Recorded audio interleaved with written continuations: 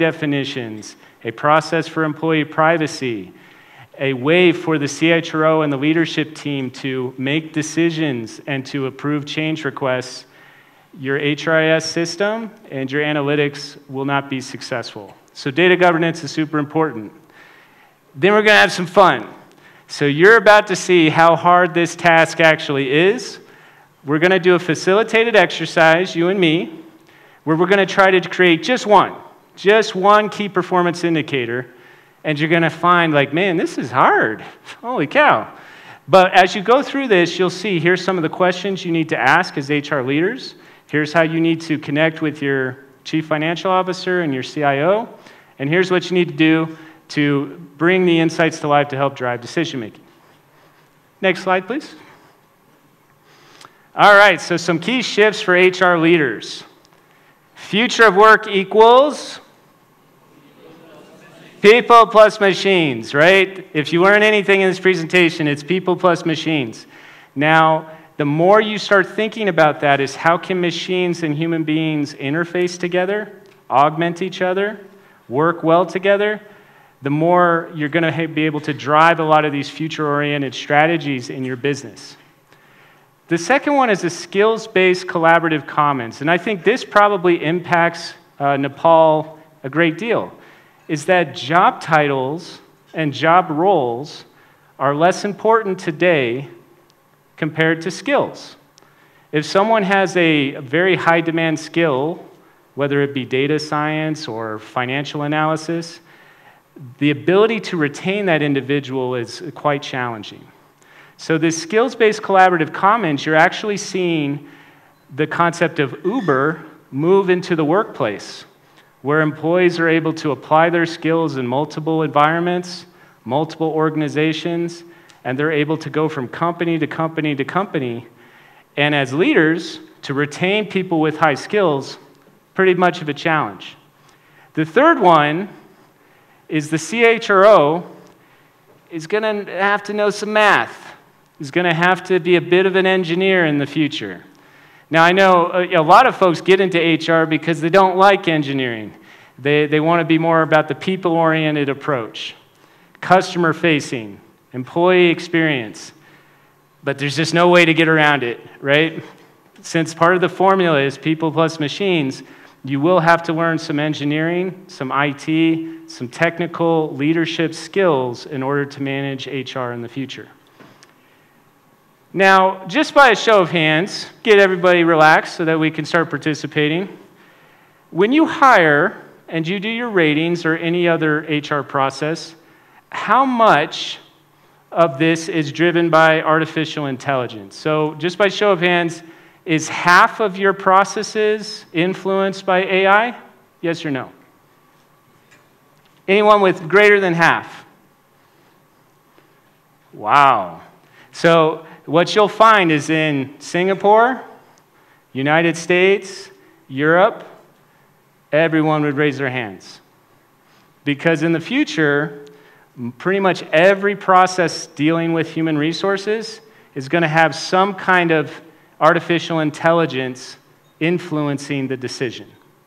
So, for example, in the US, when you apply for a job, a machine actually analyzes your resume and tells the recruiter whether you're a good match for the job. So technically, to get a job in the United States, you have to impress a machine before you impress the hiring manager. And that is kind of the future. And then the last one is this automated competency frameworks. Now this is where it can really add value for your organization. Imagine if you hire someone for a financial analyst role. You work at a bank, you hire them for a financial analyst role, and the minute you assign them to a job title in the system, it gives you an entire development plan in an automated way. It says what job assignments they need, what courses they should take, what certifications are required, and it assigns them a mentor, and also says what they need to do every year of their career journey in order to develop into higher level roles. That's what's cool about analytics, is it helps scale and improve the efficiency of how you do things. Okay, next slide, please. All right, so some top 5 HR analytics best practices. The first one, and I think this one is critical, is that going from 0 to 1 in anything is the hardest to do, right? If you've ever started an exercise routine, just getting going is the hardest to do, right? When you're doing something at work and you're trying to learn a new skill, the first few weeks, the first few months, it's challenging. It's the same with data analytics. Going from 0 to 1 is the most challenging thing. That is the phase where the CHRO and the director of HR has to lend the sponsorship. So that's best practice number 1. Number 2, you got to have governance in every single process. And you'll see it as we go through this facilitated exercise. There should be rules, committees. It sounds scary. It's not like the union, so I'm not saying like when the CEO's here that we're creating another union, right? But you have to govern your data because quality data leads to quality decision making. But the only way you have quality data is through good governance. The next one is the technology roadmap should actually align with how you make decisions. Now, just out of show of hands again, because we're going to start working on this as an audience. How many of you have technologies that don't do what you thought they were going to do when you bought them? Steve? Anybody? So you have all your systems. Wow, we got to come to Nepal more, man. They got everything working with their HRS system. It's great. But you need to make sure that your technology roadmap, your core HR system, your learning system, your talent acquisition processes, all of those things should be driving towards how you make decisions. And then the last 2 really are about the same thing, is that when you work on analytics, you want to be very narrow, very defined on the use cases or the projects that you sponsor. You don't want to create a big project. You want it to be very narrow. And then second to that, you want to over-communicate results. So a good technique you can use is called the sandwich method. So think of it as slice of bread is something positive. The meat is the critique or something that needs to be worked on. And then the other slice of bread is something positive. So when you're dealing with analytics, you over-communicate the results. You have 2 positives for 1 negative, and that helps the executive stay involved. The last one is you just want to build that digital skill set, that digital fluency in all levels of the organization. So again, it's different in Nepal, but in some organizations I've worked in different countries, on day 1, if an HR business partner is hired, they start taking data science classes. They start learning about HR technology on the first day as part of their development. Next slide, please. All right. So this is where the process comes in, and we're going to use this as we do our facilitated exercise. So this is the people analytics value chain. Now, one of the CEOs, he had an interesting quote. He said that culture eats strategy for breakfast, lunch, and dinner, right?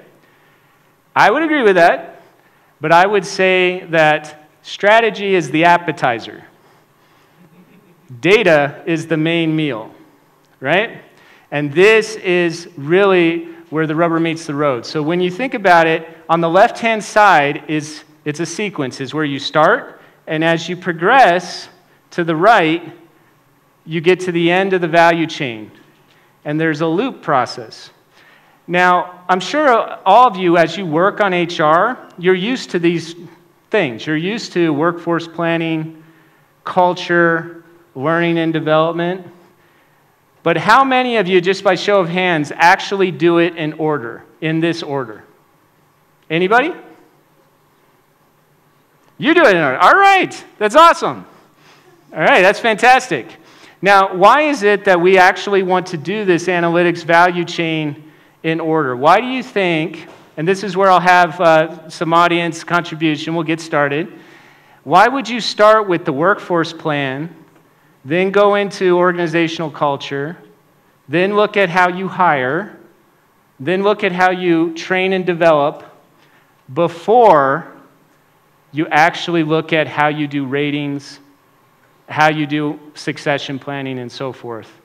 Why do you think talent management is last? Any brave participant want to give an answer? We have Jeopardy in the US. Anyone want to talk about the Jeopardy countdown? Any ideas? Yes, sir.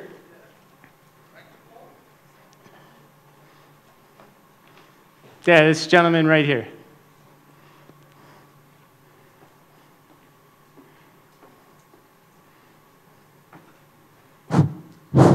Actually, these all are the process. Talent management is the performance part of the performance appraisal. So after working all and from strategic workforce planning, organization culture, talent acquisition, learning and development, then we'll utilize the persons and we'll management the talent, you know.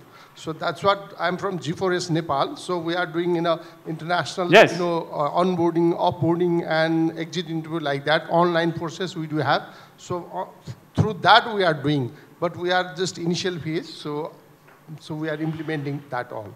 Oh, that's very cool. Exactly. So the idea is, great comment. The idea is that with each step, you're actually making the next step easier. You're actually building on the prior process, and where most of the decisions come in is right here. So we had the CEOs join us. Most of the CEO decisions is in talent management. Now, in order for a CEO to make a good decision, it's up to HR to do all these steps beforehand, so that when you get to talent management and you're discussing high potentials, succession plans, promotions, performance ratings, you have a very robust structure in place. Next slide, please.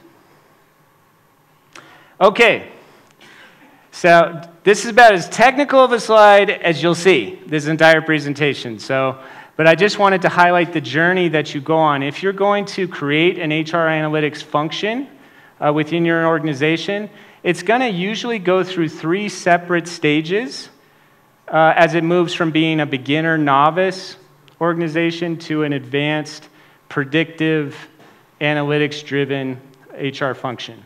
So the first step is describe. The second step is infer. And the third step is predict. So you go through these 3 stages. You describe, you infer, and you predict. So in the first stage, describe, you're asking what is happening? What's happening in the business? And in this stage, usually executives want a KPI dashboard, right? They want some metrics. They want to understand what attrition is doing, what are the training courses, what are the certifications, and so forth. What is happening? Now, the skills to actually generate this data are not too bad. You can use Excel, you can use SQL Server, but most HR professionals who are non-technical can handle the described phase with minimal help from IT. However, as you move into the infer stage, now you're asking, why is it happening? And the point of data analytics is actually to reduce the amount of subjectivity and to use objective, data-driven insights to help executives make decisions. So when you're doing the infer stage, you get some scary words coming, but you look at regression, concepts like ANOVA, which is statistical concept, PCA, which is principal component analysis. These are just techniques. These are data science techniques. It's not that you need to know what they are, but these are techniques that are done to understand why something is happening. So you might have a CEO look at the attrition report, the rolling 12-month attrition, and go, why are people leaving? What are the reasons that somebody resigns? Well, in data science, you can actually use these statistical methods to answer that question and to say, these are the reasons, from a statistical standpoint, that people are resigning. Now, how cool is that if you brought that to your CEO and you said that we think X, Y, and Z, if you were to fix these, would lower attrition? Pretty valuable, right? That's the point of HR analytics. Now, the predict stage is where things get a little crazy, right? It gets a little bit like, wow, this is Terminator, this is the future, this is robots running everything. And it is very cool, but you're getting into neural networks. These concepts of Markov chains and reinforcement learning, what that is actually you can create a digital machine brain that processes the same way a human brain does. Maybe not at the same complexity, but neural network, all it is it's modeled after the way human brains function. It's a digital human brain. And you can use that digital human brain to look at billions and billions of data and give you insights into what's going to happen in the future. But it takes an advanced team, and it takes an executive with a strong character and ethical compass to manage that kind of function. So describe, infer, predict are the 3 stages. Next slide, please. All right. Does this look like a house? Yeah. So this is this HR data governance piece. Now, the way I want you to look at this, now this may seem like, gosh, he's showing me all these slides, this is super boring, why did they schedule this at the end of the day? We need more coffee in here. But as you go through these slides, when we get to the facilitated exercise, you're going to remember this stuff and you're going to go, okay, this is how I solve the problem. So at the top is your corporate strategy. So remember when the CEOs were saying there needs to be a connection between corporate strategy and HR strategy? Well, this framework helps you solve that. So corporate strategy is on the top. The 2 gray boxes below it deal with the workforce, the human plus machine workforce, as well as your processes, so how you actually get things done. If you're a manufacturer, if you're a service provider, whatever your processes are. Then underneath it is your governance model. So there are 3 governance layers that you can use to improve the quality of your data. So let's just get a sense. So who here can just shout out one of the governance layers, and it's just looking at these blue boxes that you can use to improve the quality of your data? Anybody? What's one of them? What's that? KPI dashboard, man, you rock. That's awesome. Can you give him a round of applause? All right. And see, it's the end of the day, so I'm trying to get us going, so let's have more folks talk.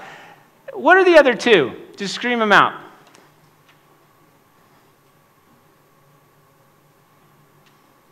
There, I'll help.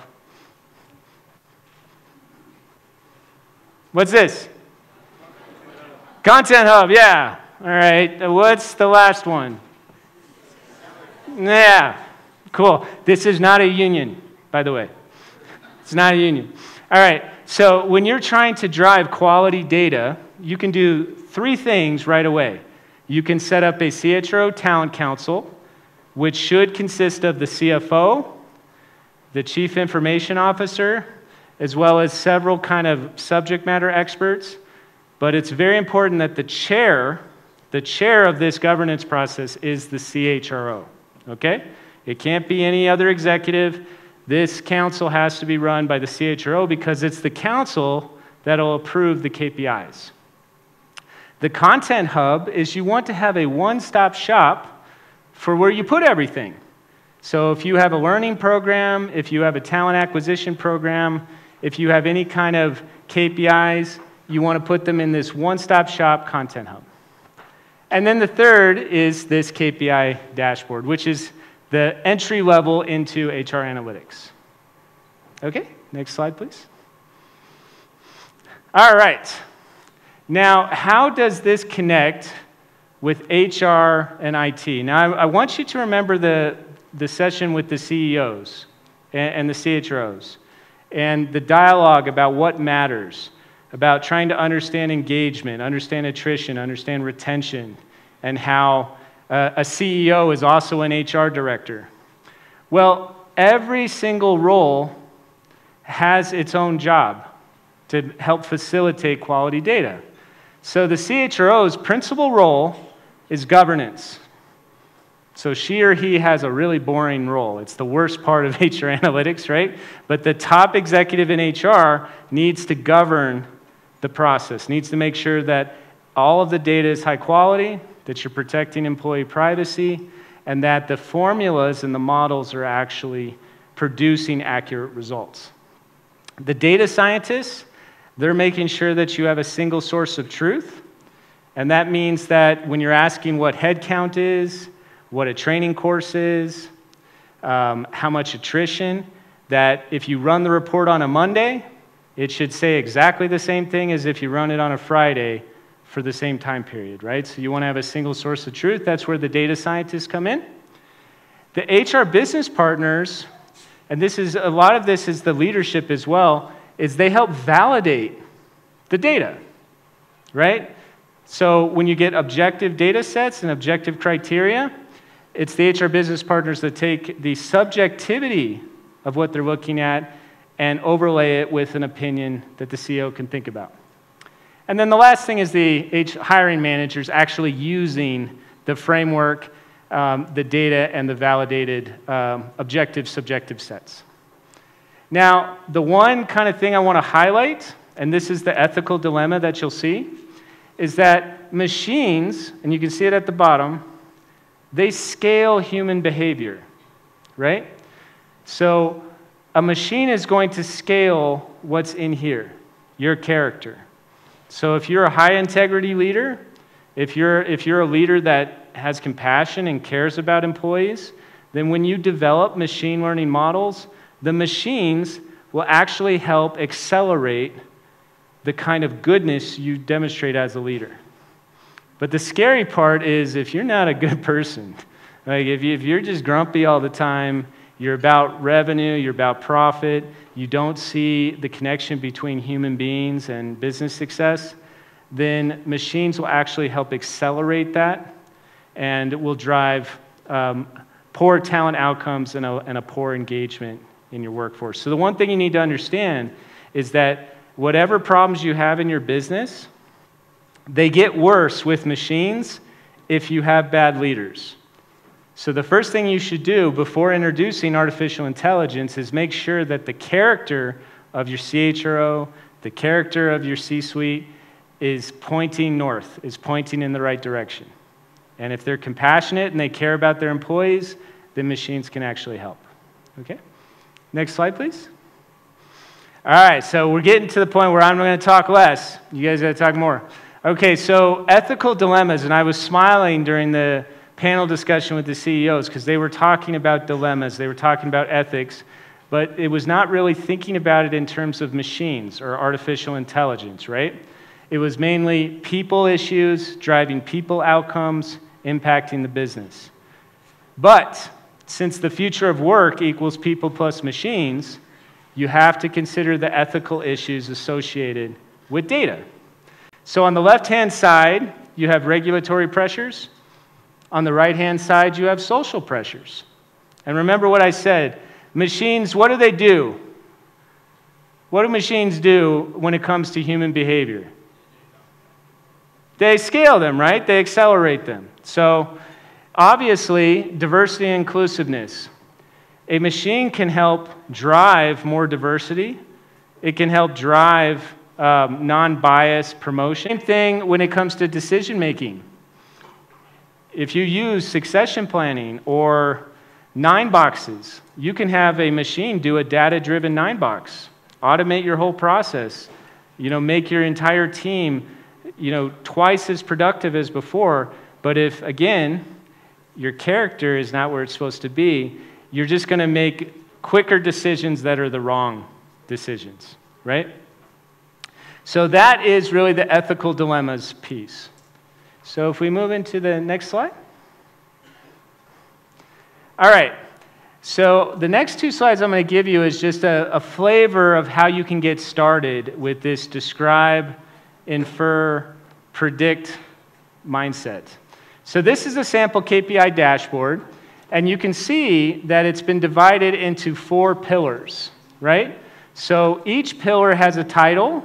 So in this sample KPI, you see that they're looking at 4 dimensions. The left-hand side, it says technical development, then it's leadership development, mentoring, and safety and compliance. So this is an example dashboard that a refinery uses. Now, when you think about it, what they're doing is they're actually putting the KPIs within each pillar. And then they're, yes, sir, you had a question? Do we have a... I will talk. Can you listen to me? No, they'll bring you the microphone. Yes.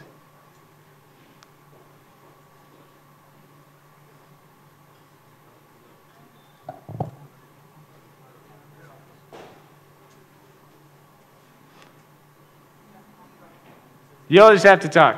Anyways, I can speak now. Great. Since we are talking about the data entry, I just want to ask that what type of data that we will be entering into this AI or machine learning system?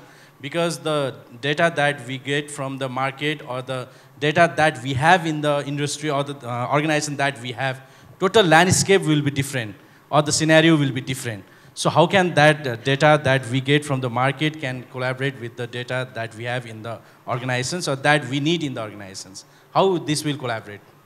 This is a fantastic question. So now remember, the MC promised I would not make this a technical presentation. So you asked a fabulous technical question, so I'll try to summarize it. Is that he's essentially asking, how do you get data into your source system when businesses have different types of contexts, different types of customers, different types of scenarios? So there's 3 types of data, typically. There's structured, semi-structured, and unstructured data, okay?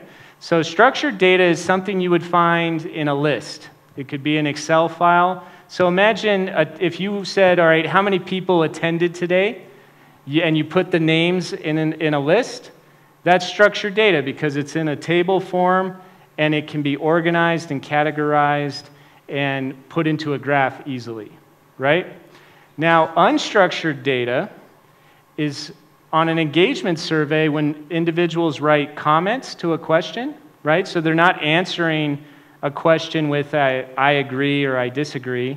They're actually telling you what they think with written comments. That's an example of unstructured data. Now there's a way from an engineering standpoint to package that data so you can analyze it.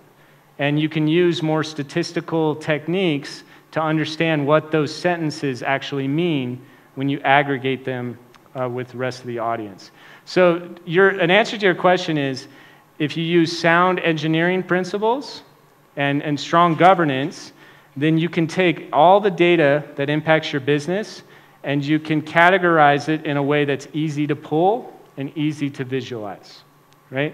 And sometimes if it's a survey, you might need to do a different type of analysis, whereas if it's a KPI dashboard, you're going to have to create a different data set to present it in this way. But the idea is that you just want to get started. So again, going from 0 to 1 is the hardest thing. You wouldn't believe how long this particular refinery took just to develop this, right? But once we got from 0 to 1, we ended up doing the coolest stuff. For example, one of the more advanced use cases we ended up doing is we were taking, now some of you might go, oh, this is a little strange case. But when we had COVID, all of the meetings shifted to Zoom, right? And our CEO, and I won't name the company, but our CEO wanted to know how engaged our employees now that they're working primarily from home. So we ended up getting permission from, I think, around 250 employees, so we had a statistical sample. And it was important to get permission once you hear how this case study worked. What we did is we recorded all the meetings that these 250 people went to, and then we built a neural network that took their faces and compared them to a database of facial emotional expressions. So we had a database that had smiles, frowns, confusion, frustration, tired, And we would examine these meetings and see, the machine would, how engaged somebody is, right? Now, here's something fascinating, and this is why I want to get you excited, is that when you get into more of the advanced use cases, is that what the machine found is that when an executive was attending the Zoom meeting, what people were saying in the meeting was different than what their face was saying, right? So the executive would talk, and everybody's face would just look terrible. They'd be, But then what they would say is, yes, sir, yes, ma'am. This is a great idea. You know? And the machine found it, right? And so we ended up, and it was an interesting conversation because we're talking to the CEO and we're going, your employees are scared of you, so they're just telling you what you want to hear, but their face says they disagree with everything you're saying. So the only thing that needs to change, because he was expecting that we'd have to launch some big training program about working from home or have to launch some kind of, collaboration program, and we said, no, we don't have to launch anything. We just need you to be a better leader. We need you to be nicer to your people. We need you to be compassionate that now they're working from home because of a major pandemic. And it took some coaching for that senior leader. It took that individual to be a little humble, but we got there, and it created a return to work policy that ended up, achieving an international award for what the company ended up doing. Okay? Next slide, please. All right, some more boring stuff. Now, it's funny. They chose me as like the last presentation, where it's like, I racked my brain and I said, like, what kind of picture could I put up here? But this is stuff you need. So when you get this PowerPoint after this conference, you'll go, okay, this is useful, this is good. But literally, I don't have a way to make this more fun. So my apologies. But when you look at this, this is the type of governance that you need for every single data set. So this is an example of one KPI. And the KPI is looking at professional certification. So it's simple. The only thing the CEO wants to know is how many employees have a professional certification. Pretty simple, right? But from a data analytics perspective, you have to do governance in such a structured way so that you're always producing quality data. You want to make sure that whoever says they're certified actually is certified. You want to make sure that the certifications are from reputable vendors, that they're linked to the person's job profile, that they actually drive value, that continuing education credits have still been done. All those things have to be thought through. So this is an example of a sheet where you're looking at what's the benchmark, how often do you report it, what are the sources of data, who actually approves the KPI. It's reviewed by this HR Talent Council, if you remember the house slide. And then you have the purpose and the KPI formula. So this is just the start of governance. When you get into neural networks and you get into more complicated models, the amount of documentation that the head of analytics needs to do to make sure that the CHRO has high-quality data, it's the toughest part of the job. Because professional certification seems simple from a business strategy standpoint, and it is simple from a business strategy standpoint. But to generate a report that consistently, accurately stipulates how many certifications are in the organization, you have to use this kind of methodology. Structured, repeatable, scalable, and objective, right? Okay, next slide, please. All right, so now you guys got to talk, okay? We're going to go through a facilitated exercise, and we're going to try to create one KPI together.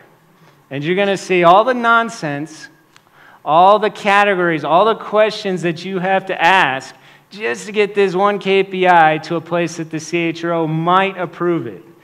Now, at the end, you're going to go, ugh, maybe we shouldn't have analytics at all. But the point of this is to actually show you that when you're developing analysis, if you want to do it in a professional manner, you actually have to put in the work, and you have to ask a lot of questions, and you have to have that governance, and you have to have the CHRO sponsor it. Okay, so next slide, please. All right, here's the scenario. Okay? Your organization is conducting a succession planning process. The CEO has asked for a metric that calculates the strength of your talent pool. You have been requested to create a metric entitled Succession Planning Strength Score. So before we even get started with the process, what's your initial thoughts?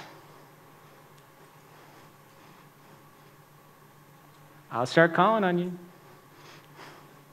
Any initial thoughts about if the CEO asked you to create a succession planning strength score, what would you look at? How would you respond to that request? What do you think would be involved? Any initial observations? Yes?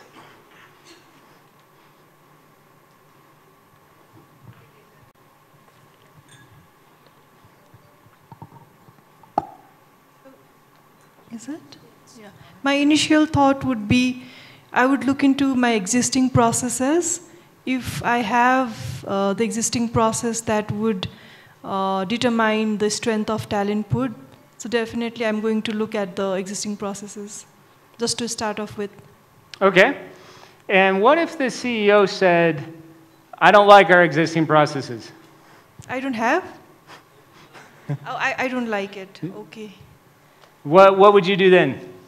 So definitely, because if we talk about succession planning, it will definitely have, I'll have to involve the head of departments, because they are the one from where we get the feedback about the successor for the role. So awesome. It won't just be HR, then I'll definitely have to involve all the stakeholders to look into it, and definitely the CEO feedback as well. That's great. So I'm going to compliment her, then you can give her a round of applause because she nailed something. But I got to compliment her first. All right. She said it cannot just be HR. That is the most awesome thing ever. Yes, is that even though you're doing HR analytics, you need the sponsorship of your stakeholders. You need to involve them. So please give her a round of applause. That's awesome. All right. Who else? Yes. To plan for a succession, first of all, we need data of the resources that we have and the skill set, so that we exactly know who could be a successor for someone else, so we can plan accordingly. I think data of respective staff, resources, along with the skill set is one of the first thing that we need to do for the succession planning. It's also fantastic. Please give her a round of applause. So, come on. Let's give her a real round of applause. There we go. It's like, I'm from the US, I'm from Texas, everything's big there, it's just a big round of applause. So the thing that she said, and this, I go back to the initial part of the presentation, the people analytics value chain. So she's talking about you need to know the capabilities of your team. You need to know who they are. If we combine it with the prior comment that you have to involve the other departments, it's why you need a structured, sequenced process of how you collect data, because we've only had 2 comments and look how complicated it's getting, right? We know that we have to meet with the department heads, so that sounds like what, 4 or 5 meetings at least. We know that we have to analyze capabilities of your staff, so that's more meetings. And you have to now look in systems. Look how complicated it's getting already. And you haven't even scratched the surface of what the formula is going to be, what the benchmark is going to be, and so forth. Any other comments before we get into our first group discussion? You get a round of applause by saying something.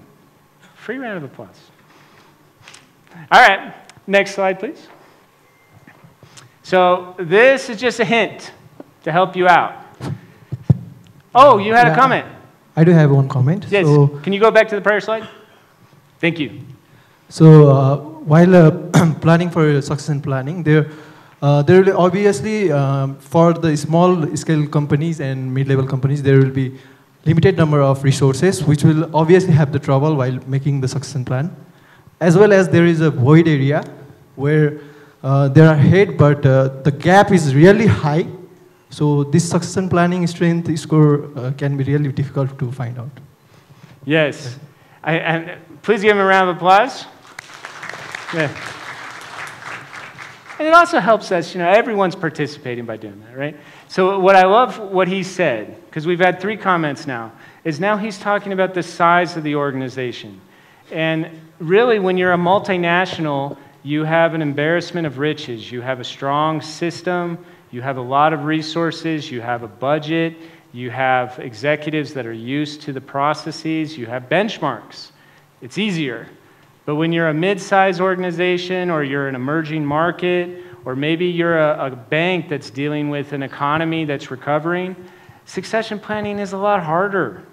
And retaining your talent is a lot harder. And you might only have 1 successor for 5 roles, right? So just the point I wanted to make here is just 3 comments. Only 3. 1, 2, 3. And it's already become a super complicated process. And that's why if we go to the next slide, I would encourage you to remember, please go to the next slide. Thank you, sir. Is that the CEO's question, remember what I told you, is about talent management. 99% of the time, the CEO is going to ask you a question about talent management. It's just the way it is, So this case is about succession planning. But all of their comments dealt with steps before talent management.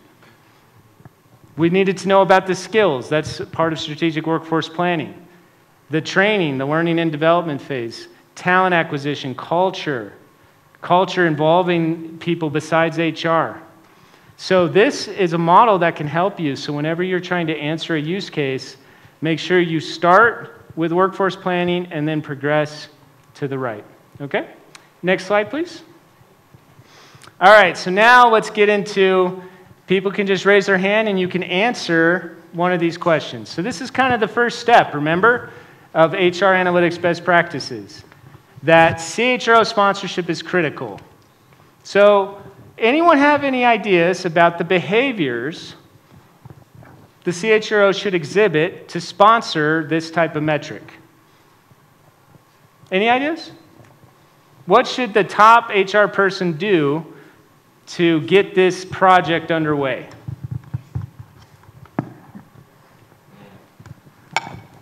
I think HR has data of all the staffs that they have, so he can be one who can say that his or her succession can be this person because of so and so reason and because of this performance that he or she has done so far.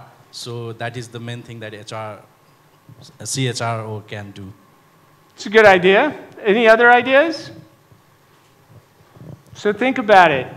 CEO has asked you to create a new metric. It's open-minded? Yes, we have another one. Yeah, be open-minded. Yes. Say it one more time. Yeah, open-minded. Open-minded? Okay. How would that be mechanized? How would that be shown in the business? Yeah, because it's an initiative, and that would definitely involve other counterparts to also have their comments and remarks. So the person has to be open-minded to welcome all the feedbacks. Okay, great.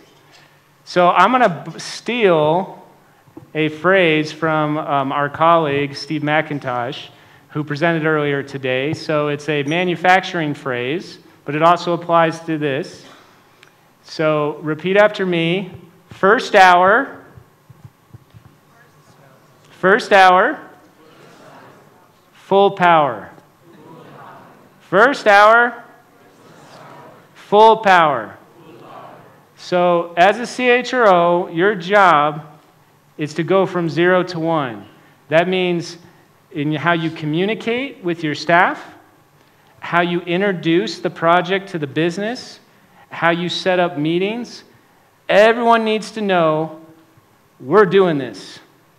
I am the top person in HR, and I sponsor this project, and we are doing this. First hour, full power. Get on board, show up at the meetings, and bring your ideas.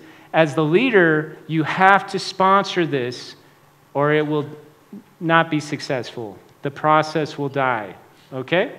So whatever behaviors you choose, it could be through a communication campaign, it could be attending meetings, it could be simple email. The number one thing is that the CHRO is very explicit that they support this particular project. Okay?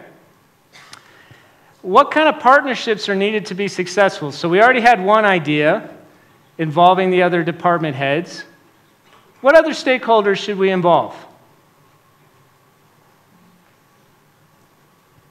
Yes. Yes.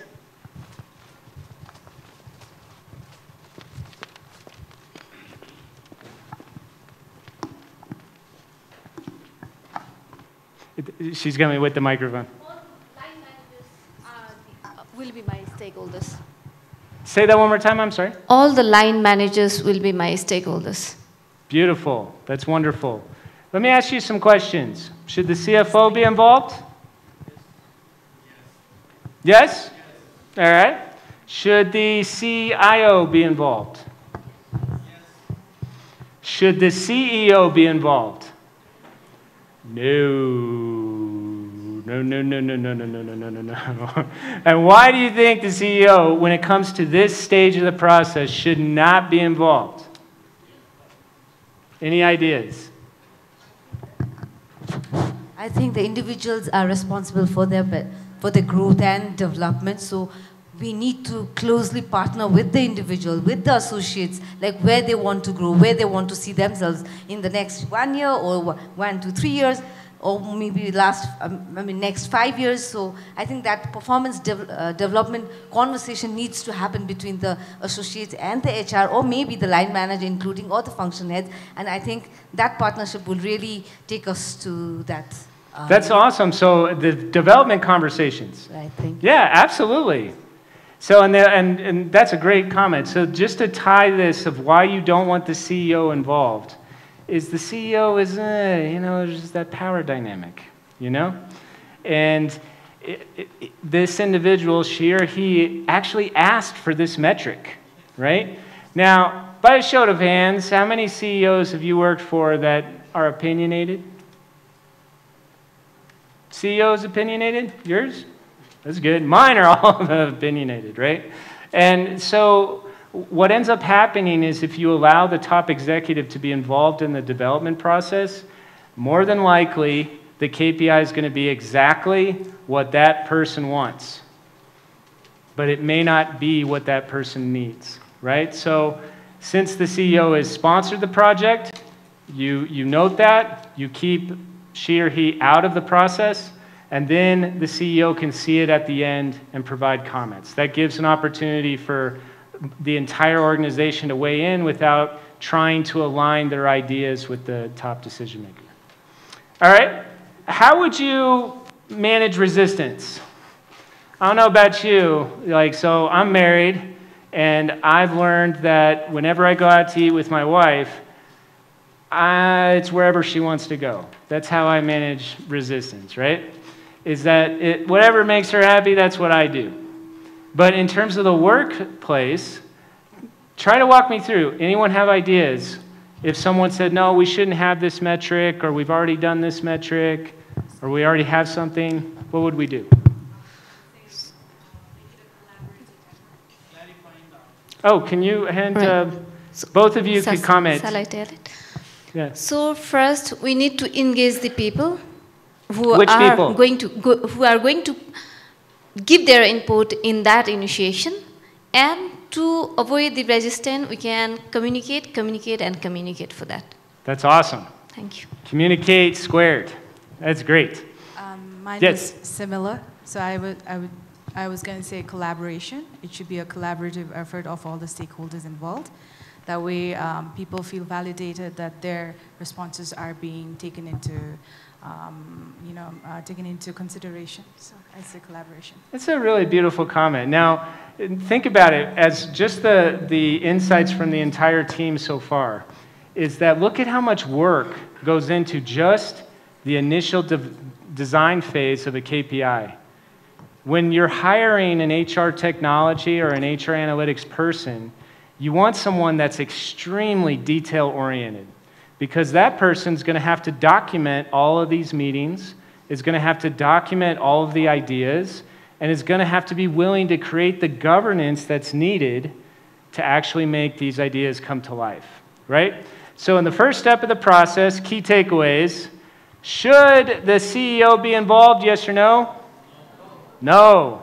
And it's good, they already left, so, you know, it's good. Should you drive as much collaboration as possible with stakeholders outside of HR? Sorry, it's awesome, awesome, all right? And then to manage resistance, you communicate how many times? What was it? Communicate, communicate, communicate. Yes, as many times as possible, right? So over-communicate, make sure the CEO stays out of the way, at least during the design process, and then bring as many people into the discussion as possible. Cool, so step one, aren't you tired already? Like, oh my gosh, this is only one KPI, right? And what you'll find is the CEO might give you a week to do all of this, and we'll ask for 5 or 6. So that's a different challenge, but we're just going through one. So we went through the first step. All right, can we move forward, please? All right, building governance. So what kind of process should we follow to design the KPI and get the approval? Any ideas? You can cheat off of what I said, or you can come up with what you do at your organization, but any new comments? How would you actually design the KPI and create a process for approving it? What would you do?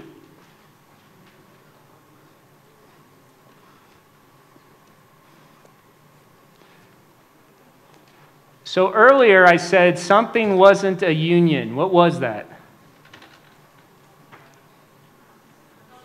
Talent council, right? So do you think that'd be a good idea? Create maybe a talent council to collect all the ideas, to review it, and then have the CHRO do the final approval of the metric? Yes or no? You think that'd be good?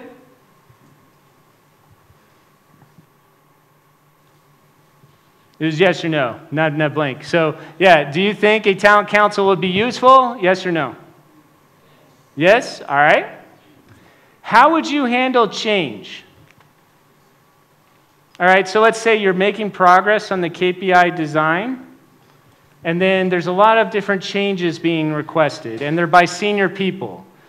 So let's say the CFO wants one thing, the CIO wants something else, and they're both senior executives. How would you handle that as the HR director? Any ideas? Interaction?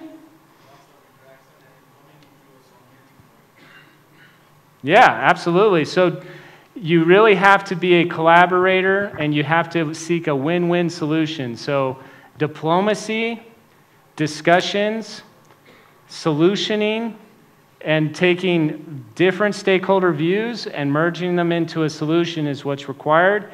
Very difficult when you're dealing with senior executives. All right?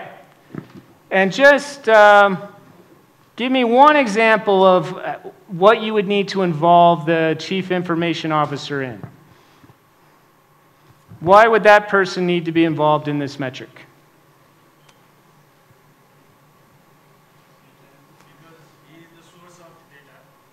He's the source of data. He or she, right? That's awesome. Yeah. So you need that person to make sure that you're driving processes that have quality data, because remember, CHRO governs the quality, so obviously you need to have the CIO.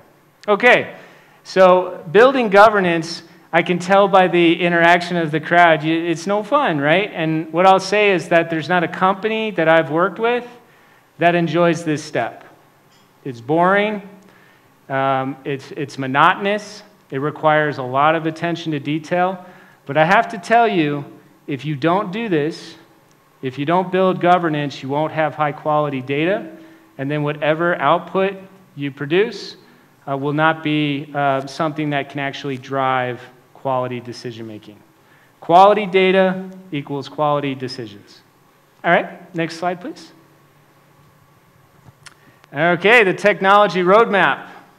So now we have to figure out what sources of data would you look at if you're trying to create a succession planning metric? So where would you go for the data? Any ideas? We could start with something simple like the HRIS system, the core HR system, right? You'd go to their employee records, that might be one. What else, what other data would you look at?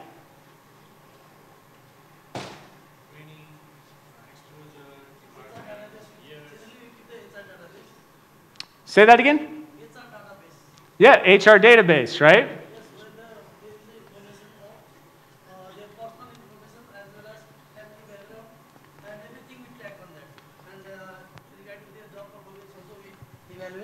And we keep. Yes, please say it again. It's awesome. Please keep going. Yep. Go ahead. Generally, we maintain the data, HR database, where everything we put in a single Excel format. We can maintain the Excel sheet also, where there is a personal information as well as academic background, as well as their family information, as well as their work experience related to, and what are that KPIs and KRA sets. That also we can track in that. Then we can, in that format we can maintain the database, HR database there. Okay, yeah, thank you for the comments. It's great.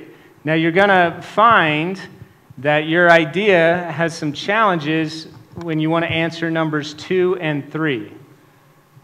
So let's say you pulling data from your learning management system, your HR database. You don't want it to be manual, right? You don't want to pull the data every single day in a manual fashion. You want to automate it. Any ideas on how to automate the process?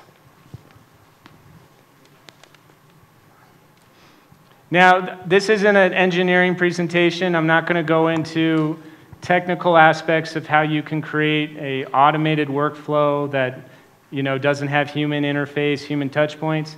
But the point that I'm making is that any KPI you create should be fully automated. It should be able to produce data without a single human being touching it. All right? That's the only way it's sustainable. Because the minute a human being touches it, it becomes too much work, it becomes subjective, and it's easy to manipulate, and then the accuracy goes down. So the best way to automate a KPI is you have to pull the data directly from the system. So this gentleman's idea about an Excel file, it's great. Everything he said was great. The only thing I would caution is that when you put data into an Excel file, now it becomes manual, right?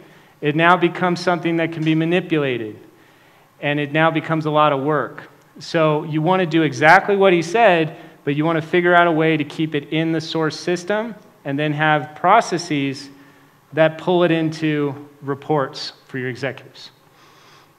And then how would you protect employee privacy? Any ideas? Because succession planning, I see a hand raised over there.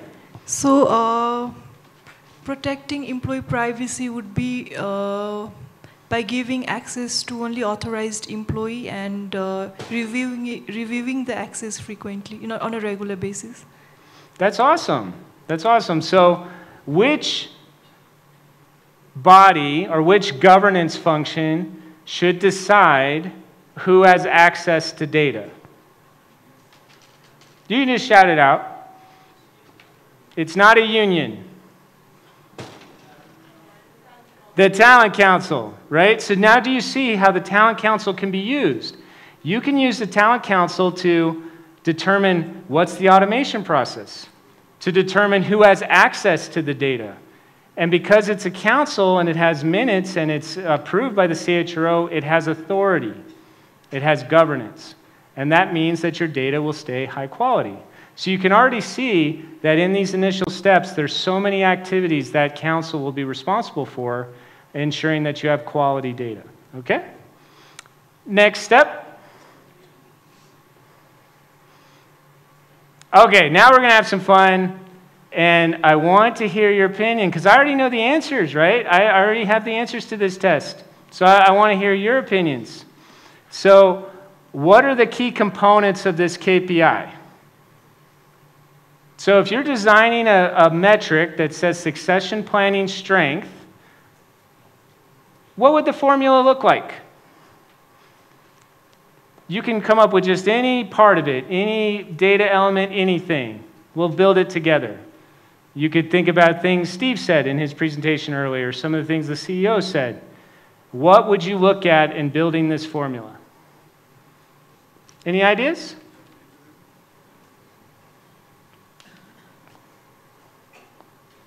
The data that we keep should be quantifiable. That is the major component. Or that can be measured. Oh, there you are. Sorry about that. All right.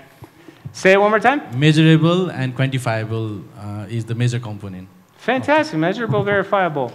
What? Yeah, give him a hand of applause. There you go. All right. So, help me out here. We need to be specific, right? Who is the target population? Who are we looking at when we're looking at succession planning strength? What kind of employees? Subordinates. Who is directly working under that particular person? Key positions. Key persons. High potentials? Yeah, key position. Someone that could potentially become a CFO? Become a CIO? What do you think? Yes? All right. So when you, before, and this is the point I want to make with this, before you decide the target population, shouldn't you understand the target roles that you're looking at? Because if you're looking at succession planning strength, that's tied to positions, right? So wouldn't it make sense to start with what are your top 50 positions in the company and create a list of that? What do you think? Yes or no? I think yes, right? So the idea with this is that the target population is you're looking at the top 50 roles in the organization, and then also you want to know what employees could potentially become the incumbents of that role. Who are the future CFOs? Who are the future CIOs? Who is the future head of sales? And so forth, right? Any ideas on the formula?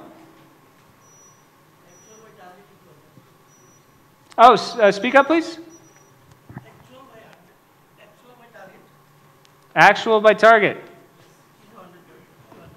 Into 100. Yeah, so you're looking at how many successors you have versus a target. So a coverage ratio. Awesome.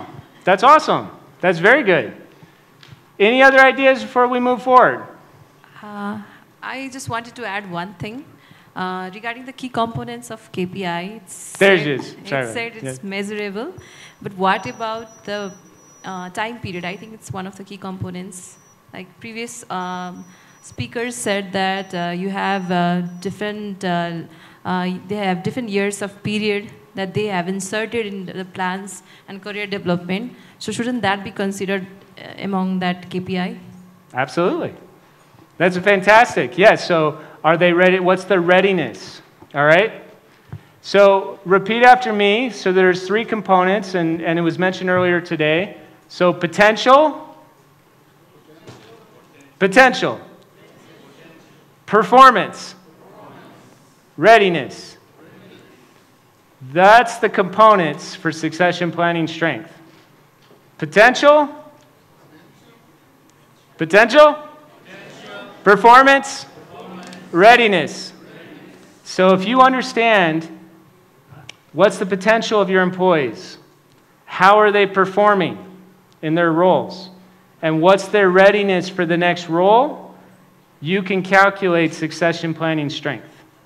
Right? Okay. Next slide, please. What's that? Oh, we'll get there. Yeah, we'll get there. Yeah, so now the last one, all right?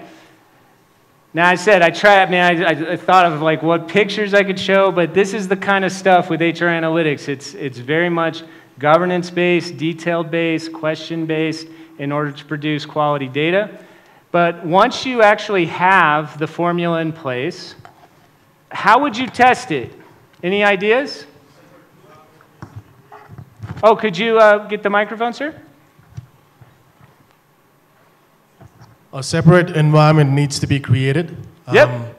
For parallel running and testing, so that there's no operational disruptions.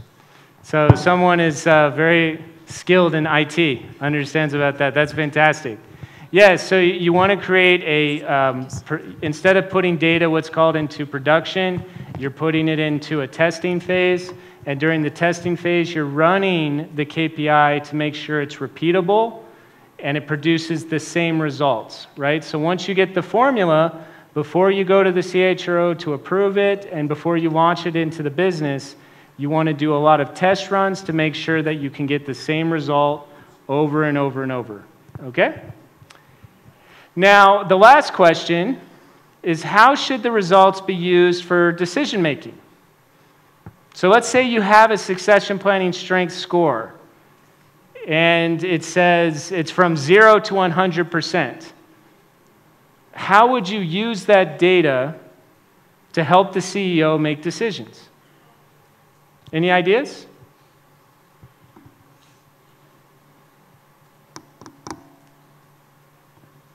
It's tough, right?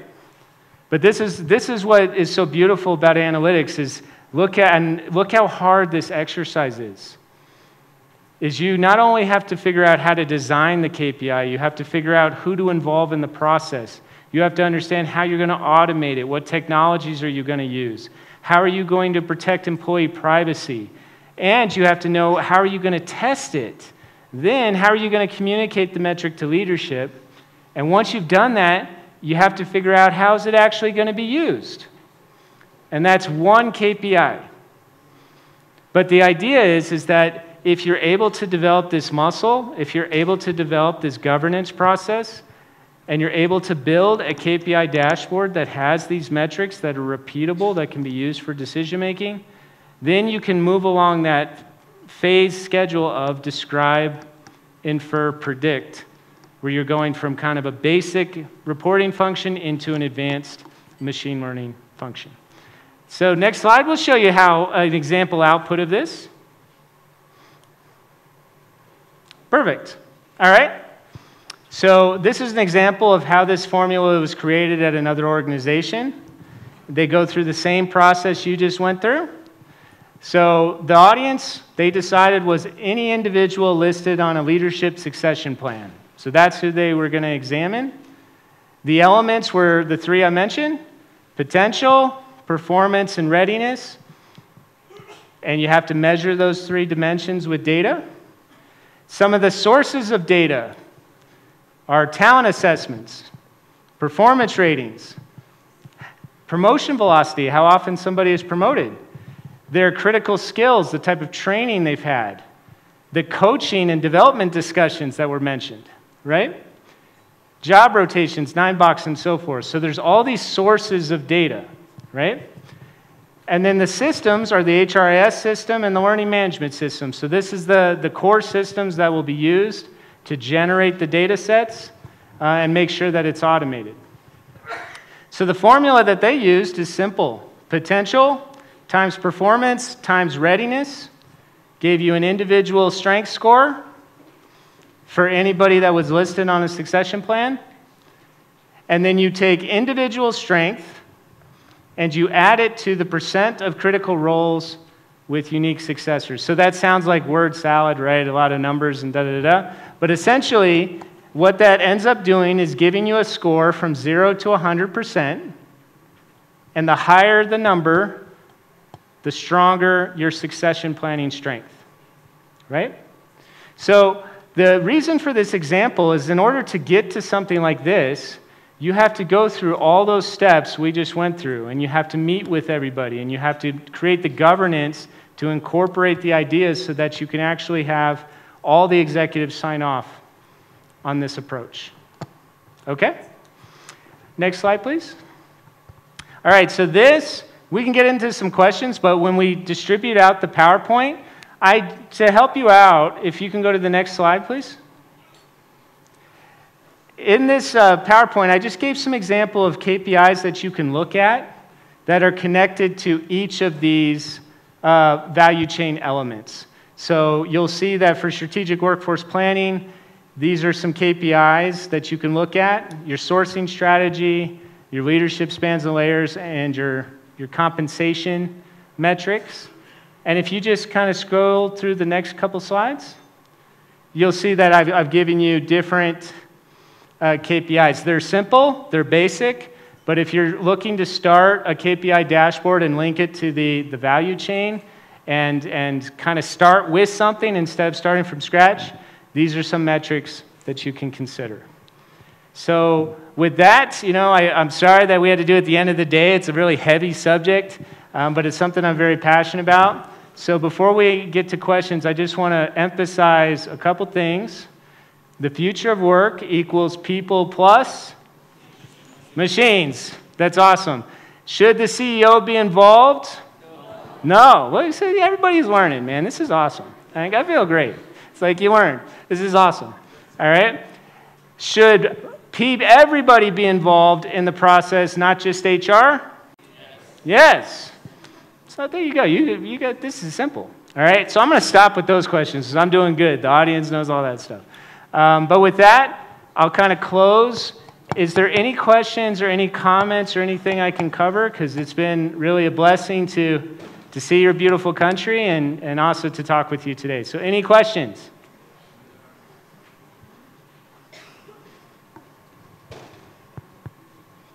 And if you want, you can always connect with me on LinkedIn. So in addition to some of the consulting projects I do, I'm also a professor at University of North Texas. Love learning, love collaborating, so go ahead and connect with me on LinkedIn. And if you have questions, just message me, and I'm happy to talk with you about it. All right? Thank you.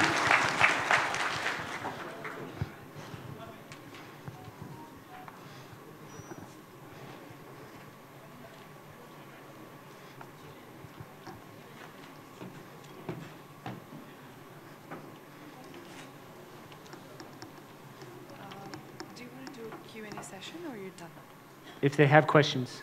Yeah. Do you have any questions, the audience? I think they're super tired. Yeah, I don't think we have questions, but thank you so much, David, especially for being here for this particular session, sharing all your insights and your experiences with us. We really appreciate your presence here today. Thank you. Let me invite Mr. Ojha sir to please be on stage to give away the token of appreciation to Mr. David.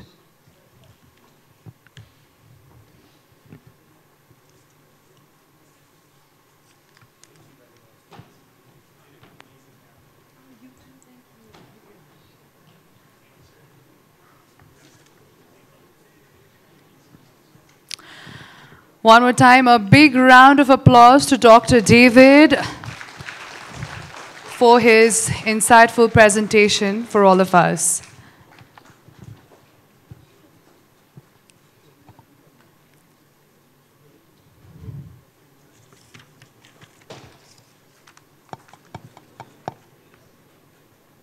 Thank you so much. I request